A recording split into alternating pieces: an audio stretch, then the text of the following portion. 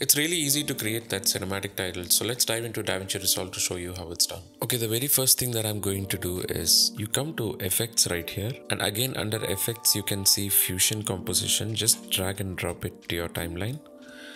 Now let's get to fusion, and you can see this text tab right here. Just click it to add it here, and let me just join it like this. Now you can type in your texts, whatever you like. I'm going to type in Davinci Resolve, and you can choose your font. I'm going to leave it Open Sans itself, and to make it more cinematic I'm going to change from bold to light and increase the size a little bit, and also increase the tracking, to make it more cinematic. So once you have your style ready, just right click here and you can see an option called follower. So once you click that, a new tab gets created here called modifiers. So once you come to modifiers, first thing that I would adjust is under delay I'm going to put a value 1,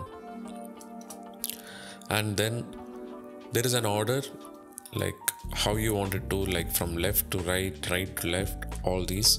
But here in this example I'm going to choose random but 1 by 1, and again you can choose the delay type, like between each character or between first and last character. I'm going to put between each character. Then you come to this tab right here called shading, and come down under position. There is an offset Z axis. This is where you want to keyframe. So what I want to do is I bring my cursor somewhere around 30 frames, for example. You can choose, but I'm going to choose 30 frames here. I'm going to set a keyframe here. You press this diamond button, it sets a keyframe there. Then you come to the beginning of the frame. Then I'm going to, make the offset value all the way down. So the minimum value is minus 0.5, but you can just type it to go further below that. So I'm going to type in minus 20. So now it's completely out of frame.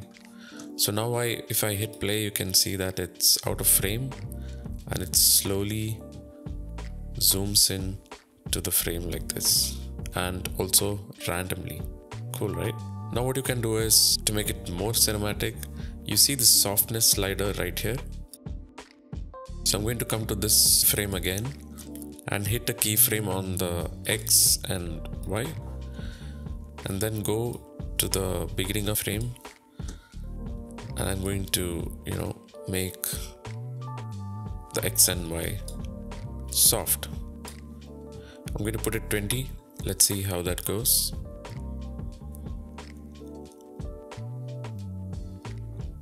See, it's soft, and then slowly it comes to focus like this. So if you think 20 is too much, you can adjust the value. So once you have done all these animations, you come into spline and select this text, and if you don't see any graph, just see this arrow right here. Everything is here, and I'm going to press Ctrl A to select all, and then press this one to ease in, or you can press S on your keyboard. So now it's a smooth animation. So now if I hit play, you can see it's a nice and smooth animation right here. So now let me come back to the edit tab here, and I have a footage here I shot with the drone. So what you can do is you can just place it on top like this, so you have a nice cinematic title. Now what you can do is you can save this fusion composition. For that, what you have to do is you can save it to your power bins. Now if a power bin doesn't show up, you click this 3 dots, make sure this is ticked in, so show power bins. So in that case, what you can do is you can use it for any of your project. So let me just drag it here like this. It gets saved here. If you want, you can rename it like cinematic title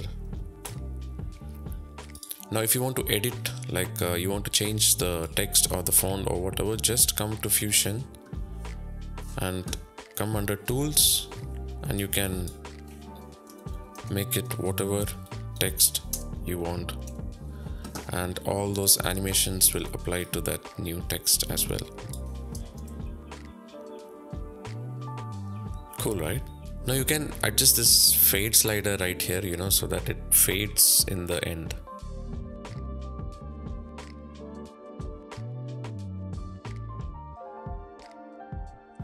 Now I hope you guys found this video helpful. For those who don't know, I'm Davinci. I do travel, tech and filmmaking on this channel. So if you're into that sort of stuff, please consider hitting the subscribe button. So if you guys have any specific tutorials that you want to know about, just let me know in the comments. I'll try and do them. That's pretty much it for this video. Thank you all for watching, and I'll see you all in the next one.